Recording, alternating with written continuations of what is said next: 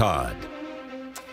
Good day, everyone. We are coming on the air with some breaking news. It's a major development in the investigation of Russian interference into the 2016 election. It's the indictment of 13 Russian nationals. These are the first criminal indictments tied directly to Russian involvement in the 2016 election. And it's a revealing look, the indictment itself, at just how the Russians did it. In a few minutes, we're going to hear from Deputy Attorney General Rod Rosenstein. He'll appear before cameras at the Justice Department to go through this indictment in what can only be called a hastily arranged news conference announced literally just about 25 minutes ago. My colleague Tom Costello is here with me in Washington. He and I have been racing through this indictment, learning a lot of stuff. Tom, share some of the highlights in this indictment. It's very thick, and there is a lot of detail, but let me read some of the highlights. And again, this is just breaking now. It says here that from in or around 2014 to the present, defendants knowingly and intentionally conspired with each other and with persons known and unknown to the grand jury to defraud the United States by impairing, obstructing, and defeating the lawful functions of the government through fraud, deceit, for the purposes of interfering with the U.S. elections. How did they do this? The defendants, posing as U.S. persons and creating false U.S. personas, operated social media pages essentially designed to attract U.S. audiences. These groups and pages, which addressed divisive U.S. political and social issues, falsely claimed to be controlled by U.S. activists when in fact they were controlled by defendants, by Russians. Let me give you a couple of examples. The organization, there is one internet research organization, Russian-based, which is among the 13 defendants, had a strategic goal to sow discord in the U.S. political system, including the presidential elections. They posted derogatory information about a number of candidates, and in early to mid-2016, they included supporting the presidential campaign of Donald Trump and disparaging Hillary Clinton. They go on to say, buying political advertisements. Here's the Attorney General. Presented by the Special Counsel's Office. The indictment charges 13 Russian nationals and 3 Russian companies for committing federal crimes while seeking to interfere in the United States political system, including the 2016 presidential election. The defendants allegedly conducted what they called information warfare against the United States, with the stated goal of spreading distrust towards the candidates and the political system in general. According to the allegations in the indictment, 12 of the individual defendants worked at various times for a company called Internet Research Agency, LLC, a Russian company based in St. Petersburg. The other individual defendant, Yevgeny Viktorovich Prigozhin, funded the conspiracy through companies known as Concord Management and Consulting, LLC, Concord Catering, and many affiliates and subsidiaries. The conspiracy was part of a larger operation called Project Lakta. Project Lakta included multiple components, some involving domestic audiences within the Russian Federation and others targeting foreign audiences in multiple countries. Internet Research Agency allegedly operated through Russian shell companies.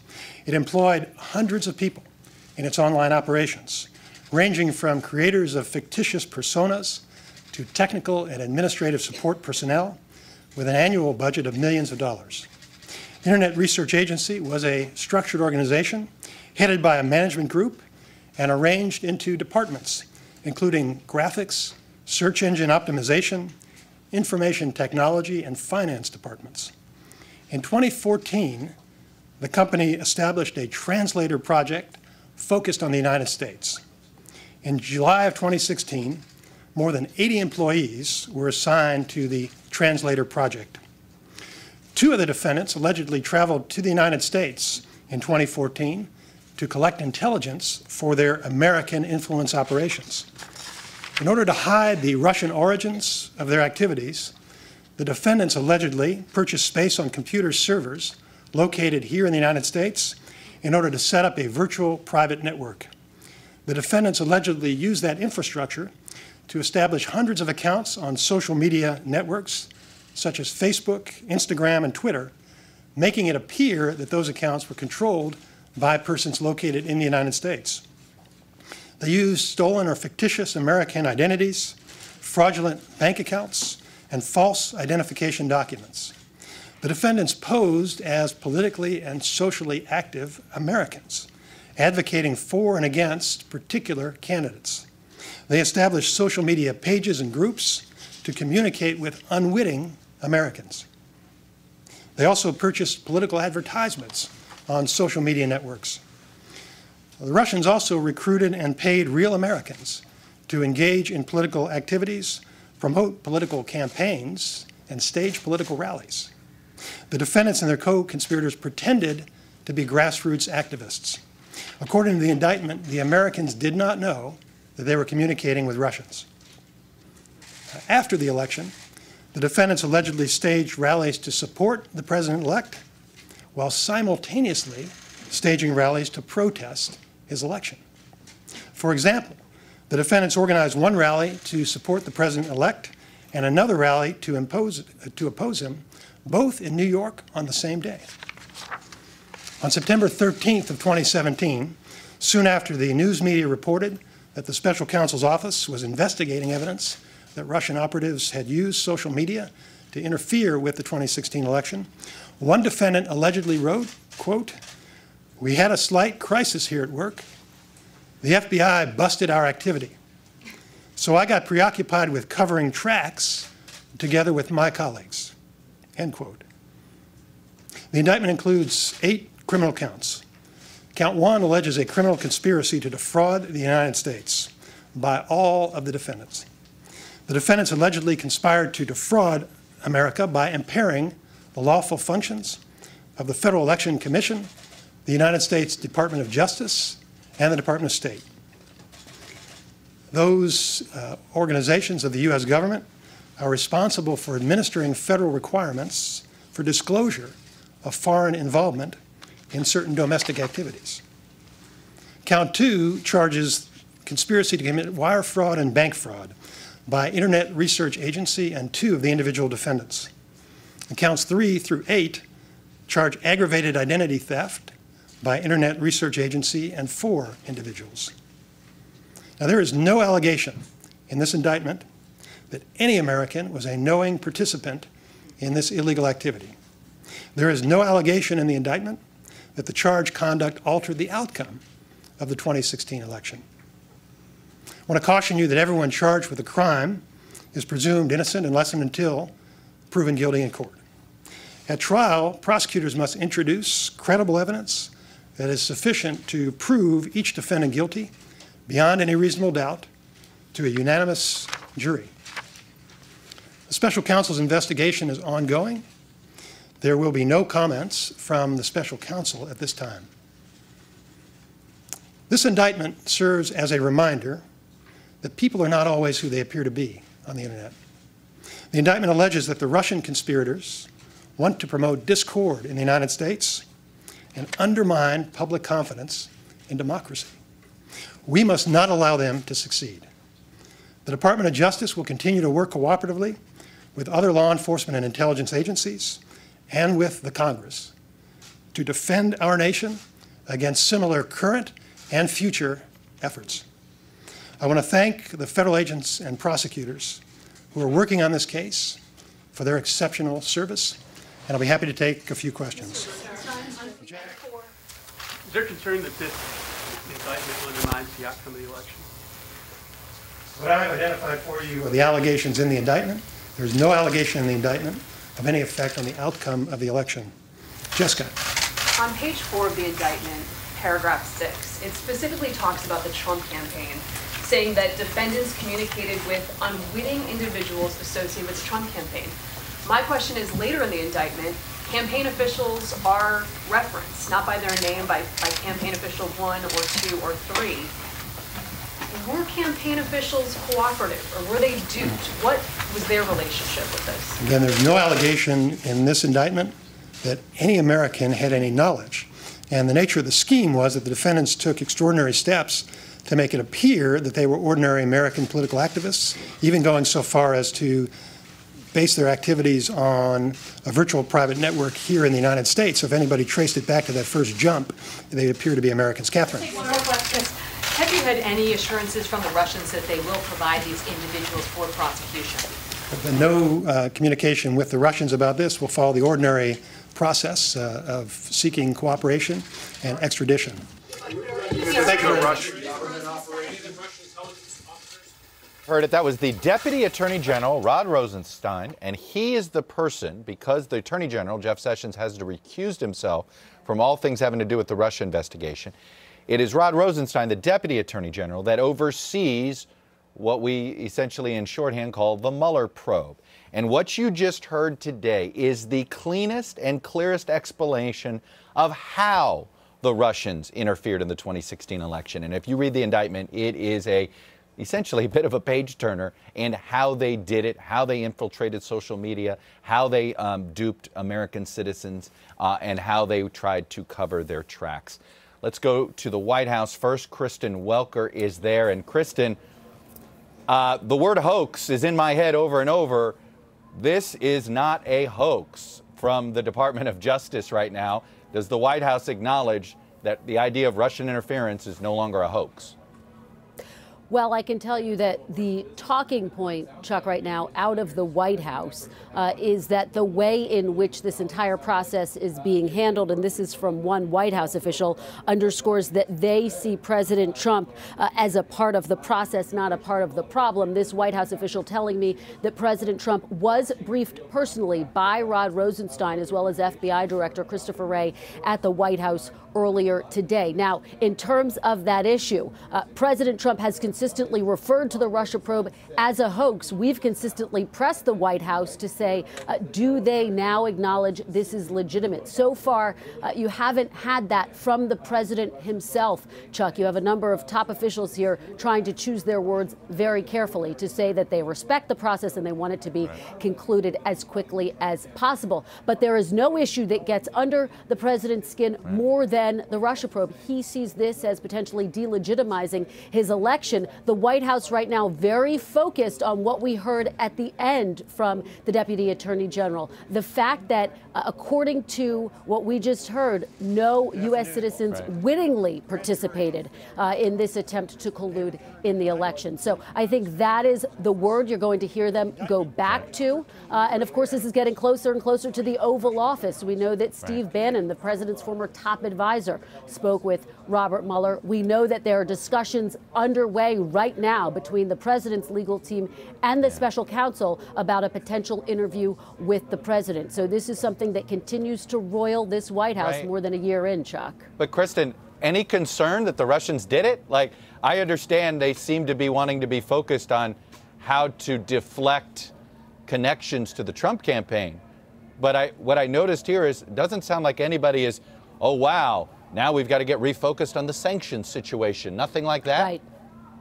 Not yet. It's very early, and we should say we've reached out to a range of White House officials. So far, we've only heard from one who says, look, yes, these are the first indictments, and that is significant. It's going to make it very hard for them to say that this is now, or for the president to argue that this is in any way a hoax. There's no doubt this is a significant step.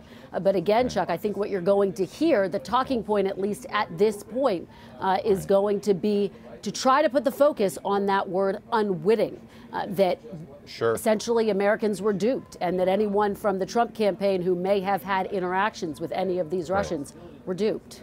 Chuck. Kristen Welker at the White House for us. Hallie Jackson was in the room at Justice Department. Hallie, let me check in with you very quickly. Right at the end, the Deputy Attorney General was asked, do we have any assurances that the Russians are going to turn over these folks? It sounds like the way he worded it was a glorified way of saying that it's not going to happen. But what do you know? Yeah, I mean, you heard the same thing from Deputy Attorney General Rod Rosenstein there, Chuck, on that topic and on what happens next. And I do think that there is still a critical question that has not been answered yet, which is what is this administration doing to make sure this does not happen again in the midterms just a few months from now and in 2020? It is not clear what steps have been taken. You hear from, for example, the Department of Homeland Security. You hear from the White House in our interactions with folks at the West Wing that they are working on this. But this is, I think, underscores and clarifies what a critical issue this will be for the elections coming up down the road. I also want to point out one other thing, because the Deputy Attorney General was pressed on the idea, as you and Kristen have been talking about, that no American had wittingly known about the Russian interaction here. But remember his words here. He talked specifically about, in this indictment, these specific allegations. And I think that is worth noting. Also worth noting, he gave the same response when asked about this potentially altering the outcome of the election. Again, in this indictment, in these allegations here, Chuck. I'm so glad you pointed out that phraseology. I picked up on it, too. He kept saying, this indictment says, this indictment says. There was no conclusion drawing by him at all. Hallie Jackson, thanks very much. Let me go back to Tom Costello. Tom, I know you've been reading more of this. Well, the scope of this is astonishing. The scope is so big. Go ahead. It is. No, it does seem to be. It is Facebook finally coming clean at some point that seemed to unlock a whole bunch of avenues here for the Justice Department. The allegation here is that the Russians took full advantage of U.S. social media, not only Facebook but Twitter, that they used election-related hashtags, Trump 2016, hashtag Trump train, MAGA, Make America Great Again, I Won't Protect Hillary, hashtag. All of these were specifically used, it says here, quote, to use any opportunity to criticize Hillary and the rest, quoting the Russian operative, also encouraging minorities not to vote, encouraging the notion that there was widespread voter fraud. Also, Facebook posts organizing pro-Trump rallies or anti-Hillary rallies, and paying for people to dress up in Hillary costumes in which she was in prison guard. Really an astonishing all-out effort that went not only through the election, but even post-election, organizing, it says here, post-election rallies, if you will, for President-elect Trump.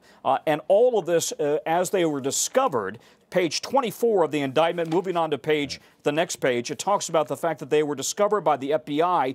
I'm quoting now a Russian operative quoted in the indictment. We had a slight crisis here at work. The FBI busted our activity. Not a joke. I got preoccupied with covering tracks together with our colleagues. I created all these pictures and posts, and the Americans believed that it was written by their people. Quoting a Russian operative there on page 24 of the indictment once the FBI was onto them. The scope of this is absolutely astonishing, how hundreds of various accounts to create potentially thousands or more posts, fake posts on Twitter and Facebook to manipulate the election. And we should emphasize here, the indictments of these Russian individuals, the likelihood they ever face trial depends everything on Vladimir Putin deciding to let them be extradited. Yeah, that's not going to happen. I mean, the point, it seems to me, the point of Mueller's team laying this out now is to essentially try to wake up the country to the scope of the fraud, or more precisely, the scope of the cyber war, information war being waged against the United States by Russia. In the view of many cyber experts I've talked to over the past year or so, and I got to say I've been immersed in this in an academic pursuit as well over the last 6 months, we are in fact engaged in an all-out cyber warfare with the Russians, and we're very much not even playing on the same field that they're on. Well, we're playing by a certain set of ethics. That's right. I think that they might not be playing on. Tom Costello, thank you very much. One last word. Let me go back to Hallie Jackson. This indictment, it seems to me, Hallie, is Mueller essentially showing the country this is how we did it, and now, okay, lawmakers, it is up to you to punish the Russians here. Is the president ready to start actually punishing them with sanctions? Remember what the president has said up to this point so far, Chuck, which is when asked about Russian interference in the election, after months of being pressed, he said, yes, it may have been the Russians and it may have been other countries as well. There is no evidence of that today. Coming out of the Department of Justice, the question now for the White House is not just what are you going to do to stop this again, it's also what are you going to do to punish the Russians? They've kept some sanctions in place, but you know that the president has been loath to go after Vladimir Putin in some ways that people on Capitol Hill would like to see him do, because he says he wants to cooperate in other areas. Let's see if this changes the game for him. Yeah, we shall see, and let's see if this changes the game with a lot of people that have been quietly supporting him. Hallie Jackson at the Justice Department for us. For Tom Costello, Hallie Jackson, Kristen Welker, extraordinary developments and fascinating new details in this story today. It's unfolding now. It's been unfolding for well over a year, clearly far from over, but this is not a hoax. This is the details of how the Russian did it. Now we'll have full details tonight on the NBC Nightly News with Lester Holt. For now, and for all of my colleagues, I'm Chuck Todd, NBC News, Washington. Andrea, and greetings from Munich, where I'm at the Munich Security Conference right now. This has just hit here, and lots of people are buzzing about it. It doesn't surprise me, right? I know this is a show. The head of it, of course, is somebody very close to Putin. Let's make no mistake about it. This is not some rogue organization that would have done this without some cover from the Kremlin. But what is really impressive about what I've learned so far is just how much we now know about it.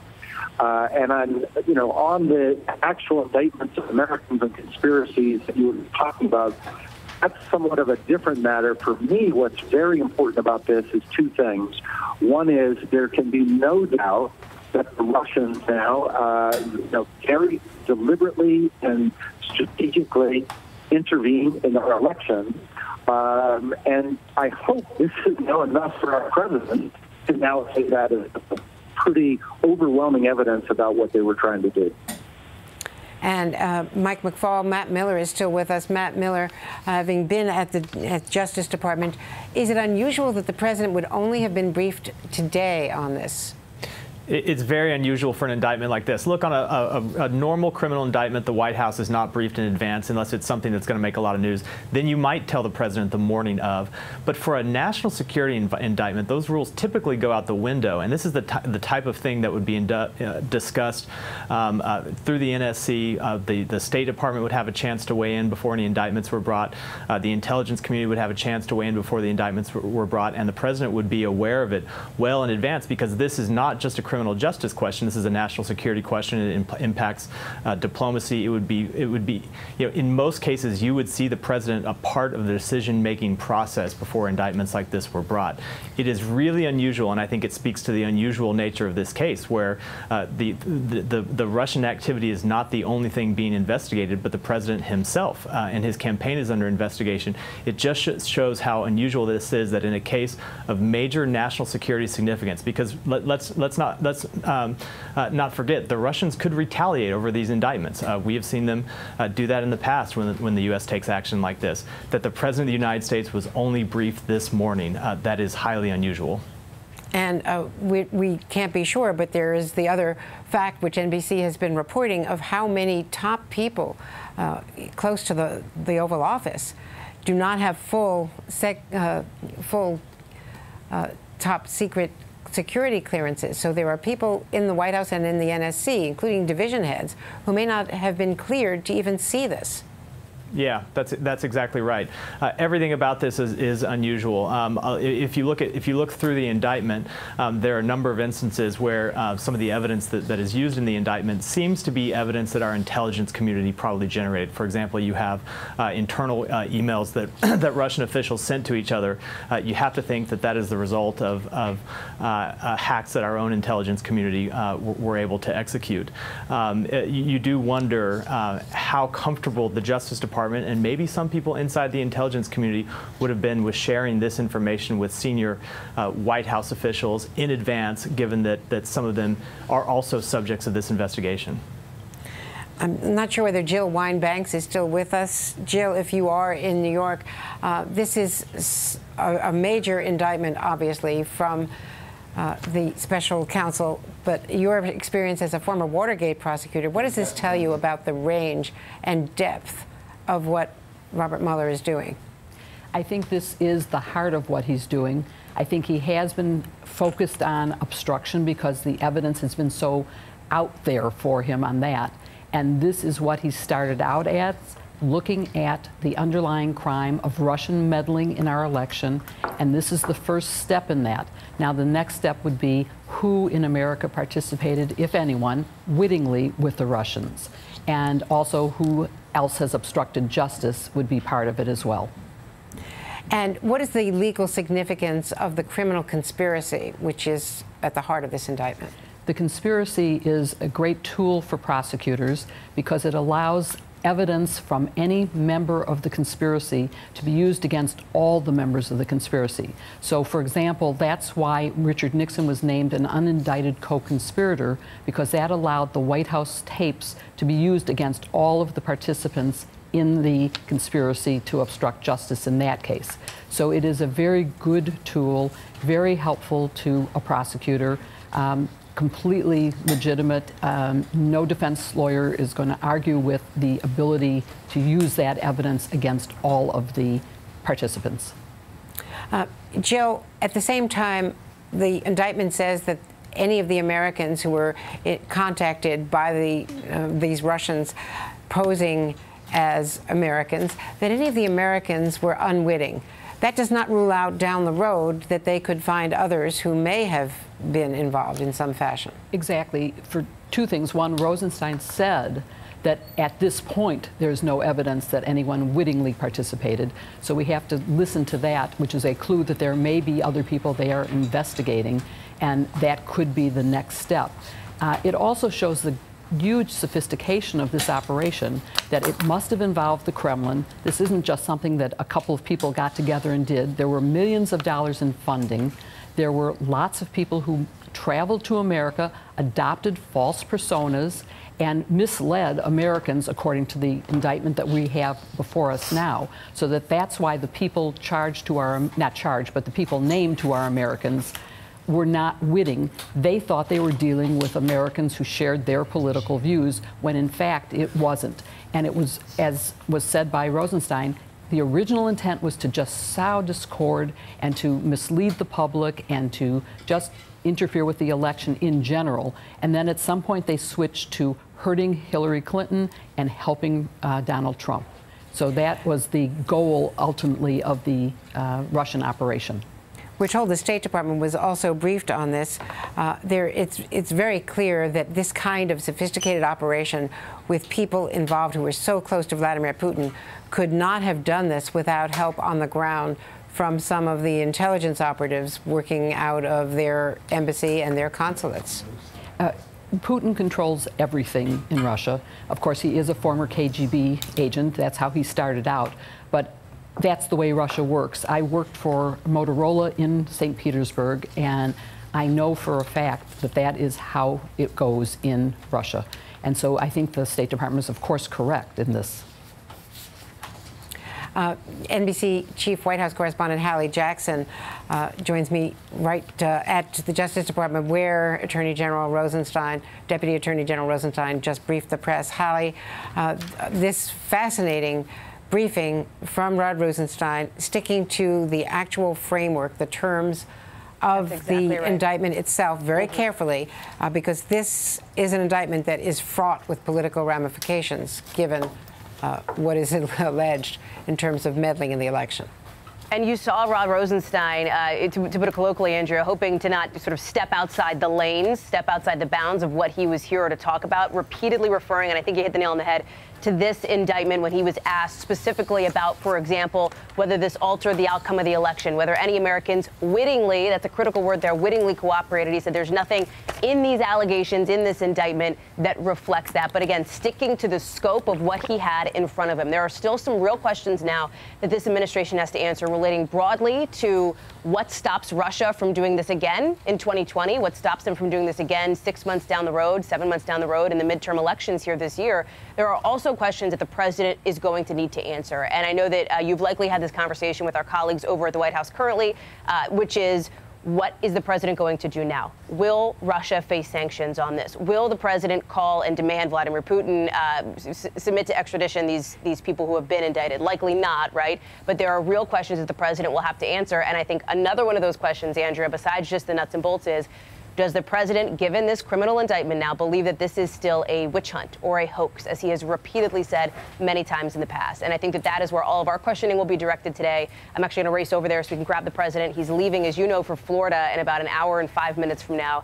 There will be an opportunity for reporters to shout questions at him, and I imagine it will be a packed South Lawn.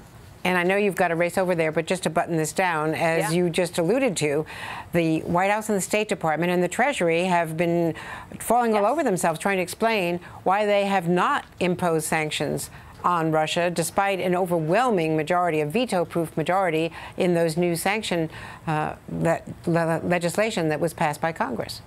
And the Treasury Secretary, others have pointed to some sanctions that are still in place against Russia, sanctions that had been already put in place. But the question has been about new sanctions or even just a tougher tone, I think, toward Russia. What you've heard from the president repeatedly has been a hesitance, Andrea, to go too far because, as he says, he wants to try to get Vladimir Putin on board with, for example, what's happening in Syria, with other issues of international importance, the fight against ISIS and so on. And he wants to have Russian cooperation there. That is why he, at least publicly, has said that he isn't going and taking sort of that very tough tone that some on Capitol Hill have been demanding to see, have been calling on him to deliver. So the question now is, does this indictment change that? Does this change the game for Donald Trump and for his advisors in the West Wing, Andrea? Hallie Jackson, thank you. I know you're going to run right back to the White House and try to get some questions to the president as he leaves for Florida today. And Ken Delaney in our Washington bureau, let's talk about yet another indictment. Yeah, Andrea, it's a criminal information against a man named Richard Pinedo, one count of identity fraud, accusing him of knowingly transferring, possessing, and using through interstate commerce a means of identification of other persons. When you see an information like this, it usually means that someone is cooperating with the investigation. I believe Jill Wine-Banks said previously that, if there's a conspiracy alleged like this, it stands to reason Mueller has some participants in the conspiracy. This may be one of those participants. We need to do some more reporting on this, but one count of identity fraud against apparently an American named Richard Pinedo, just filed by Robert Mueller, Andrea. And apparently it is, I'm reading it now, just as it was handed to me, but he has pleaded guilty to this. So there are clearly some conversations going on. I see it now. There's a plea agreement also filed. Yep. So he has pleaded guilty. There is a plea agreement. Let's see if we can see the date of this. February 2nd, 2018. And then he's stipulating to a number of facts here in this plea agreement. We'll take a look at it, Andrea. Well, we will continue with that. And just to bring everyone up to date, I'm Andrea Mitchell in Washington. Continuing our breaking news coverage, Special Counsel Robert Mueller has handed down new indictments against 13 Russian nationals and 3 Russian entities. The Deputy Attorney General made the announcement last hour. The indictment says Russian operatives worked to support the campaign of Donald Trump and to disparage or denigrate the campaign of Hillary Clinton. Joining me here on set is Carol Lee, one of our political and investigative reporters. Carol, this is a remarkable document as you've been able to go through it, because what it alleges is that there was grassroots operations, that these Russians were operational through false identities on the ground here in the U.S., holding rallies, staging other operations, not just working through social media from someplace overseas. Yeah, you're absolutely right. It's essentially a Russian infiltration of the American tradition of political activism. You can't read this in any other way. You have a number of Americans, unwittingly, according to the indictment, who were in contact with Russians to basically organize political rallies to support one candidate over the other, and what they did it in a way that was designed to mirror how an individual would already be thinking or leaning towards acting in a political campaign or and specific type of political activism. And that is what is really startling about this, because we knew before this happened, this came down, that there was an effort to do this online. But the fact that this was something that Americans were engaging in unknowingly with Russian, essentially, with Russian people sent by Russia is really startling. And it makes you wonder sort of how deep it all went. I mean, you have not only that piece of it, but you have the Russians setting up servers in the United States, spending $1.25 million on this operation, employing, hundreds of people, everyone from people to engage with someone like you, or anyone who's thinking about doing something politically active, and to having people, do tech support. So this is really more detail than we've seen, and I think it's going to take some time for everyone to go through it and just grasp exactly what's all in here. And one of those people going through it is NBC News investigations reporter Tom Winter, joining me by phone. Tom, you've been able to read through more of this indictment? Yeah, so it appears that the individual, and we should be clear here, Andrea, this is another person who is now wrapped up in the Mueller case. His name is Richard Pinedo. He's 28 years old, and he has signed a plea agreement with the Office of Special Counsel. He has pled guilty. He did so on the 2nd of February of this year, and the charges pertain to, allegedly pertain to his involvement as far as getting compromised identities and compromised bank accounts. We know from the plea agreement, and this is significant, and we can now report this, that Pinedo is cooperating with the Office of Special Counsel. That's according to the terms and conditions of his plea agreement, and so he'll now be expected to assist the Office of Special Counsel. If we look at how Mueller's team has done this in the past, when they've put out a cooperator, they've put that person out who may have been involved in some of the other previous indictments or other things that they've announced. If we look at the major indictment against the 13 Russian nationals, we see that they were able to get false identities and they were able to have false accounts. So perhaps, and we need to do a little bit more reporting, this person who we've just learned has been indicted and has decided to plea, Richard Pinedo, that in fact he may have been one of the people that was involved in that scheme, but we need to look into that. Either way, as I said, he has chosen to plead guilty to a several-page criminal information, so that's going to state the facts that he agrees that with the prosecutors and the things that he did, and in addition is cooperating. So that's a little bit of new news. I was listening to you and Ken as we're obviously all going through right now over 50 pages of documents that we've received in just the last hour and 15 minutes from the Office of Special Counsel, and we now have another person who's coordinating in that investigation. One other thing that I might mention, Andrea, going back to the indictment involving the 13 Russian nationals, that was signed directly by Robert Mueller himself. In the other indictments and some of the other paperwork that has come down in the course of this investigation, those pleadings and those indictments have all been signed by what we would call a line prosecutor. That's a prosecutor that's working for Mueller that will actually be charging that case. In the 37-page indictment against the 13 Russian nationals, Mueller himself signed it. So I mentioned that as a point of color, but obviously we have a lot of activity here this afternoon with yet another person now cooperating with Mueller's team, and one of the people that's cooperating with his team is, of course, retired Lieutenant General Michael Flynn. So the people that are coordinating are starting to add up for Mueller's team. Tom Winter with that very useful information as well. Ken Delanian, as you continue going through these indictments, and Ari Melber as well. I want to bring in Ari first as an attorney. Ari, what is what Robert Mueller has done today tell you about the state of play of his investigation? Today, February 16th, is a dividing line in this probe and more widely in our understanding of Russians' efforts to meddle in the U.S. election. Because today, you have Robert Mueller, and in that dramatic, although at times understated press conference by his boss, Rod Rosenstein, a Trump official, a Trump appointee, you have a statement from the U.S. government itself alleging exactly the nature of the plot, naming names of Russian nationals and Russian entities with direct lines, financial and otherwise, to the Kremlin, to Vladimir Putin, to exactly some of the instrumentalities and federal laws they say they broke to basically have a conspiracy to try to impact the election.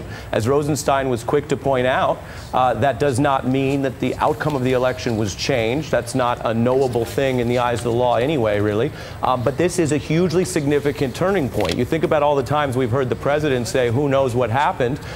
Well, Bob Mueller and Rod Rosenstein today are saying they know, and it was Russia. And not only that, moments ago, what you have just been reporting on, this heretofore unknown individual, Mr. Richard Pinedo, is a U.S. person. So our headline right now, Andrea, today, this Friday, this incredible piece of news that affects law, politics, and our society is something Bob Mueller knew that apparently no one else did, because it was all the way back February 2nd, where we see Richard Pinedo basically pled guilty to this type of identity fraud, and the implication here that we're unraveling is that he did it in concert with these Russians. And that brings me to a final point, Andrea. One of the key lines in today's indictment of those Russians says that they conspired with individuals both known and unknown to the grand jury. That is significant because it means that there are people that Bob Mueller has effectively flagged as co-conspirators, and there are other people, according to the government, that he has flagged to himself and to his investigators, but not yet to the grand jury, and certainly not to those of us covering it on the outside. So that would suggest a criminal process here that has more shoes to drop. And when you talk about more shoes to drop, we know or suspect, according to reports and according to our own inferences from what people have said, that Mueller is also engaged in ongoing negotiations, or Mueller's people, with one of those who was indicted previously, and that is the deputy to Paul Manafort, Mr. Gates. That's right. There has been a hotbed of observation and what I would call informed speculation given the dramatic changes that Mr. Gates made to his legal team. And so if he becomes another cooperator, let's take a step back. You have high-profile individuals like Mr. Flynn cooperating. You have more peripheral or low-profile individuals like Mr. Papadopoulos cooperating. You have the potential cooperation of Mr. Gates. That would make 3 out of 4 out of people linked to the Trump campaign. You have a new person that no one had ever heard of until this hour, Andrea, this breaking news of Richard Pinedo. He has pled. He is cooperating. Now, he is not in a position to know a lot about any potential alleged international collusion, but he is in a different position that investigators care a lot about. He's in a position to know exactly who was moving the money and whether they were Russians abroad or Russians inside the United States and whether they had other help or not and who was on those emails. I mean, this is, at the end of the day, a digital conspiracy in part. And that means if you have people who know where the digital records are, that is a treasure trove for investigators.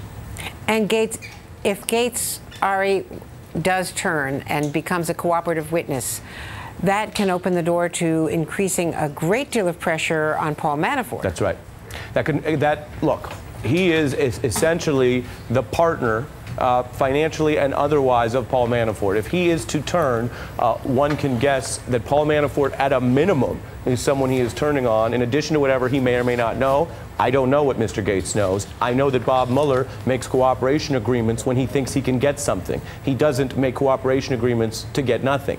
And that's just how it works legally. So Mr. Gates could have information on Mr. Manafort, on other individuals in the Trump orbit, or again, because we talk so much about the campaign part of this, he may just have other information about individuals. In other words, take a step back from the politics. It appears that Mr. Pinedo has pled guilty to helping Russians conspire to defraud the United States, that's the legal term, or to help impact our election. So most people, I think, certainly people in the law, but most people in general would say that's a bad thing. Let's catch that American. I don't know Mr. Pinedo's politics. I don't know why he did what he did. But Bob Mueller and Rod Rosenstein, a Trump appointee, again, I mentioned, obviously think he has to pay for what he did, and he is now cooperating. So it goes to who was helping, and were they U.S. persons, were they Americans, were they politically involved? Another thing I was going to flag as I was reading through this, it's very notable that there's only 2 candidates that Mueller states were basically the intended beneficiaries of this Russian operation,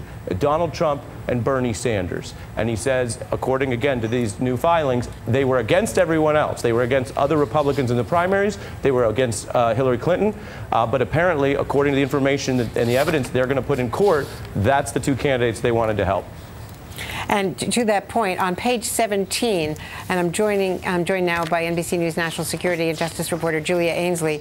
Julia, you and I have been going through it separately, and on page 17, it says defendants and their co-conspirators and their fictitious online personas to interfere with the 2016 U.S. presidential election engaged in operations primarily intended to communicate derogatory information about Hillary Clinton, to denigrate other candidates such as Ted Cruz and Marco Rubio, and to support Bernie Sanders and then candidate Donald Trump.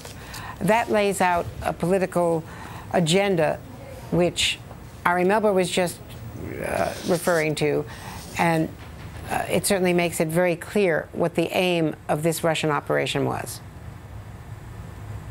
The Justice Department, where Rod Rosenstein, the Deputy Attorney General, gave us his narrative. From this, he's really just pulling straight from the indictment here. But what he's showing is that a lot of these people knew U.S. politics very much from the inside. There were Russian operatives who came to the U.S. under false identities years ago, and 2 years even before the election, to start understanding these politics and to try to sow discord. But he did even talk about a time where they supported, through social media campaigns, one rally against Donald Trump and one rally for Donald Trump in New York on the same day. So in some cases, they're picking sides, and then in some cases, they're just trying to sow discord. It was pretty interesting. And one of the things that we've learned from the intelligence communities, even before this indictment, is that as early as Ferguson, they were trying to sow discord by taking sides pro and against Black Lives Matter, for instance. And there's a particular point in this indictment which refers to telling people to vote for candidate Stein, to try to increase the third-party vote, which would diminish the Hillary Clinton vote. That's true. That was very strategic. And we've seen Russian operatives be able to seize on any moment of discord in the United States, just as we're hearing after this Florida shooting, that there have been Russian bots trying to sow discord after that, just like they would after Ferguson. I mean, these are people who really knew what would make people angry in the United States, what carried a lot of emotion, what could sway their political decisions. But the Deputy Attorney General said that he didn't see any evidence that this had swayed the outcome of the election. I don't quite know how you could say that in the end and be definitive on that one way or another. It certainly, according to the people in the Clinton camp, certainly doesn't begin to explore the hacking.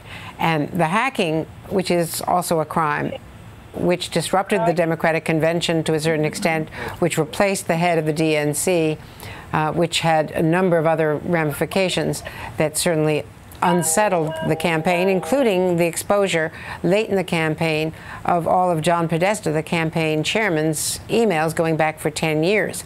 Carol Lee is still here. We both covered that campaign from all sides and know just how disruptive what WikiLeaks delivered, and Donald Trump from the podium saying, thank you, WikiLeaks, and saying, you know, come on, Russia, give us more. I mean, he was encouraging the hacking of his opponent's campaign. He was, and little did we know all of this other stuff was going on. But that was, you know, we covered that. That was hugely disruptive. It was very strategically done. It was leaked. There was a daily batch. It took the focus off of a lot of things that otherwise you would be focusing on a campaign. But so they had, you know, I think what we're getting here is a picture of a number of different prongs in which the Russians used to try to manipulate our system. And I agree with Julia. I think it's right. She's right that it's really. I don't understand how anyone can say that we don't know how this affected the outcome of the election. You know, that's not the official stance, and it's something we will probably never know. But certainly there were efforts on multiple fronts by the Russian government to try to sway the election. Is Matt Miller still with us? I wanted to ask Matt Miller about where you think this investigation is going now. This is laying out a blueprint of what Robert Mueller has been doing. It's giving us an unusual view of what he's been doing in this very closed down operation. Where do you think he's going next? I think we got an answer to one of the big questions today, which is we've always known that there are two major tracks of this investigation. One, if you want to call it the collusion aspect, what happened in regards to the Russians' interference in the election, and then the second being the obstruction of justice track. On the first track, there was always a question of whether he would just look to indict U.S. individuals if he could find that U.S. individuals had cooperated with Russians, or if he would also bring charges against Russian individuals. He's answered that question now. And so I would expect if he's answered that question in the affirmative with regards to social media activity, that it's appropriate to indict Russian officials for their social media activity and for related actions trying to stage rallies and the like in the United States. He will probably also answer that question in the affirmative with respect to the hack. And so I think unless he can't get the necessary evidence to support an indictment, I would think that we would in the coming months see charges around the actual hack of John Podesta's email and the hack of DNC emails. Thank you so much. And Brian Williams, our colleague in New York, is going to take over our coverage now. Brian, a very busy day with these indictments, and also, not to be overlooked, an extraordinary statement from Christopher Wray and the FBI that they overlooked a very specific tip on January 5th about the threat from Nicholas Cruz to murder and mayhem Absolutely. Absolutely. We have these two dueling stories, one of which, of course, speaks to our presidential election and our current politics. We've gathered together quite a group of analysts and our own reporters. I'm here in New York with Nicole Wallace, among others, former communications director in the Bush White House. You've had a chance to look through this. You've had a chance to talk to folks. I've heard this called an asymmetrical, psychological, and electronic attack on the United States. I've heard it said that, like 9/11, entirely differently, but like 9/11, it used our own system on us. Yeah, General Hayden called this a political 9/11 when describing sort of the scope and the impact and the fact that it was something that we hadn't imagined possible. That was part of why it was possible. I talked to a former federal prosecutor in contact with this White House who said that he would make two things abundantly clear to Donald Trump and whoever's up or down in his inner circle. It's hard to know the kind of week they've had. One, Robert Mueller took the evidence against these 13 Russians to the grand jury, and they returned 13 indictments. The notion that Americans don't care about Russian interference, the notion that an American jury can't be presented with evidence of Russian meddling and deliver indictments is false. Donald Trump, I would be surprised, and it would be foolish for him to continue to suggest that this is a hoax, thinking that people don't understand exactly what the Russians were capable of doing when it comes to our democracy. The other piece is a little sort of inside the justice and intelligence community that's been under attack by Donald Trump almost since the day he won the election in November. This source said to me, this is Bob Mueller sending a very clear and loud message to the White House that Bob Mueller is ending the debate on behalf of the intelligence community, on behalf of the American Justice Department, on behalf of the FBI, about whether or not Russia meddled. Russia meddled, full stop. In the public sphere, this now has to go through a series of filters. We are the first ring of that. By tonight, by tomorrow, what will it look like? And why do you think today? Listen, I think that with every new wrinkle in the Mueller probe, we have more questions, not more answers. I mean, I remember being on the air when George Papadopoulos, and you and I have talked about this on and off the air, the guilty plea from George Papadopoulos didn't answer any questions. It just raised new ones. Well, who did George Papadopoulos tell about his contacts with Russians? More recently, Carter Page, a figure that became really an unwitting eye of the storm in the fight between the White House and the FBI over the release of the highly politicized Nunes memo that told a very narrow and distorted view of a surveillance application. The FBI wanted to surveil an American. We now have more questions about maybe one of the theories they wanted to do that is because he was talking to one of these 13 Russians. We don't know. But in terms of how this gets filtered down, it is possible that there are more questions than answers after today. Two questions before I bring a former assistant director of the FBI in. If you're a communications director in this White House, what do you think they'll say, and what would you counsel them to say? Well, listen, the communications director in this White House, wittingly or unwittingly, is a witness in the special counsel investigation. So I don't know if that hampers her ability to counsel the president. In the Bush White House, when there were people who were witnesses in the Valerie Plame leak investigation, they didn't counsel the president on how to respond on the day that Pat Fitzgerald delivered the indictment of Scooter Libby. So I don't even know if this White House communications director is acting as an advisor to this president when there is breaking news from the special counsel. So I don't know who has the job of telling the president how to respond to news like this. In the White House in which I worked, I would have been recused if that was me. But whoever is advising him, I think would be wise to take this former prosecutor's advice to heart. I also think that Rod Rosenstein in his press conference was not speaking to the nation. He was speaking to the president, because he said over and over again, there's nothing in these indictments that suggests that anyone on the Trump campaign knew, and there is nothing in these indictments that suggests that they did anything wrong. I don't think I think that is a message and a reassurance needed by one person, Donald Trump. Kristen Welker is at the White House. Kristen, the president is getting ready to fly down to Florida. What do we know?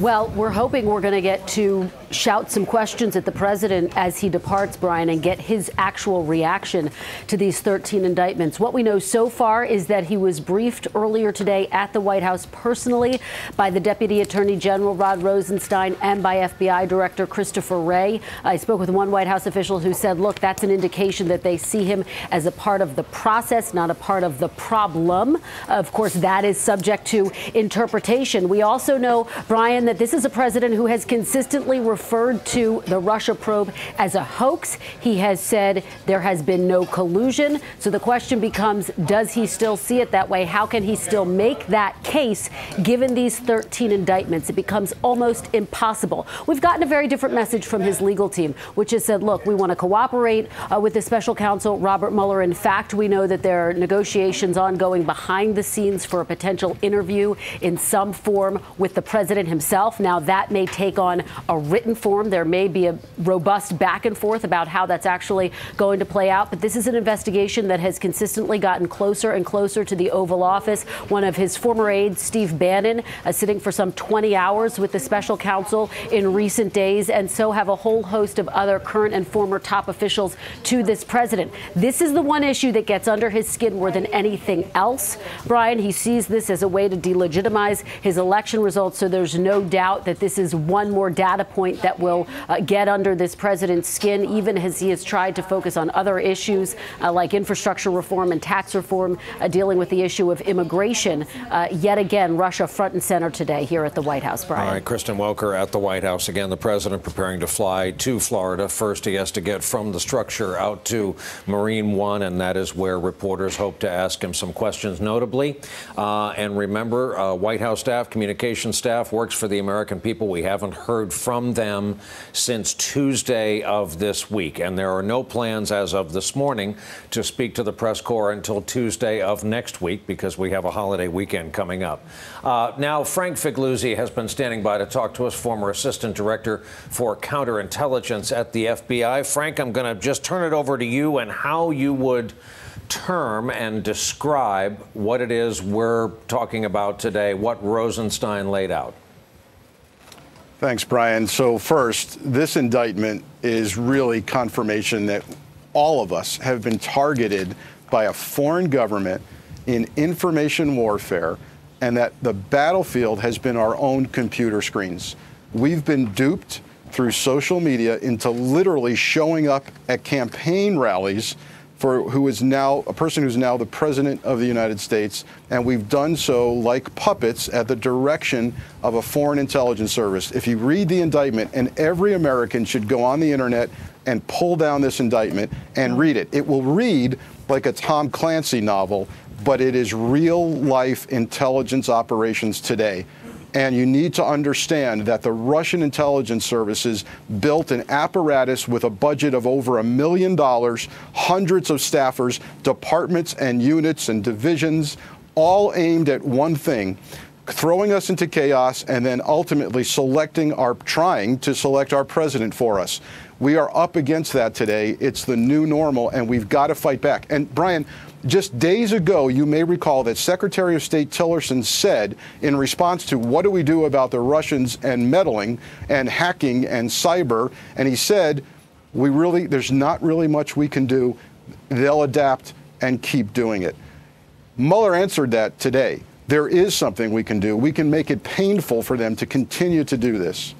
Frank, two questions. Number one, how about paper ballots in the upcoming midterm elections, perhaps in locked boxes, the way our elections used to be carried out state by state? And number two, it also seems to me, looking through this, they have taken advantage of the American mindset. There is a different mindset in this country as opposed to other countries. Russia comes to mind. And while we as a people, as we've matured, 2018, have become less trusting, we start from a baseline that was really vulnerable to hacking prior to this. Yeah, so a couple of thoughts here. There's another entity that's been indicted today that we're not talking about, and that's our social media, and that's Silicon Valley. Yep. And that's Facebook and Google and Twitter. And they need to step up to the plate and read this indictment and start acting like good corporate citizens, because talk about American trust and vulnerability. There are Americans who go online every night and assume that what they're seeing is gospel. It must be true. These are real people. And I'm here to tell you, read the indictment, they're not real. Remember, President Trump said, oh, the Russian thing may be a hoax. It could be some 400-pound guy sitting in his bed. Today we've learned it's not. It's a Russian intelligence operation. Let's bring in Chuck Rosenberg, former U.S. attorney, senior FBI official, former chief of staff to James Comey. Among other titles, he is currently our favorite, which is MSNBC contributor. Chuck, a leadoff question for you is, why indict Russians when Americans who may be skeptical of all of this business, looking for a takeaway, see this at the end of the day and think, I don't recognize any of these names. They're not living here. What teeth will this have? What do you think today is perhaps the start of? Well, there's a simple answer to that question, and there's a complex answer to the question. The simple answer, Brian, is that these Russians and the organization cited in the indictment broke U.S. law. And so there's sort of a binary choice for prosecutors when that happens. You either charge them or you don't. And they decided to. And I think that's the right choice. There's a complex answer as well, which is that you need to send a very, very strong message, not just to the folks who broke the law, but to all Americans, as Frank Figliuzzi just described, about how they took over and tried to take over our social media platforms, our political apparatus, and how corrosive and dangerous this Russian intelligence operation was in the United States. Chuck Rosenberg, we're sitting here in a studio in New York with four of us. All of us have phones in front of us. That is a new feature of American society. And back to mindset. I think most of us want to believe people. Most of us look for shiny, familiar brand names, the institutions we've grown up with. As we have more time to digest what has come out today, think about it, I think that's going to play a major part. And you are so right, you and Frank, to spread the blame across everything we consume electronically during the day. Well, that's right. I mean, look, I'm not trying to blame anyone other than the defendants, Brian, but to your point, the earth has shifted under our feet. And this is a roadmap to how that shift occurred. There are things in this indictment that are highly disturbing, but so far, and I'm reading it when I have a moment, there's nothing that's terribly surprising. The disturbing part, right, is how vulnerable we are as a society, a trusting society, to these influence operations.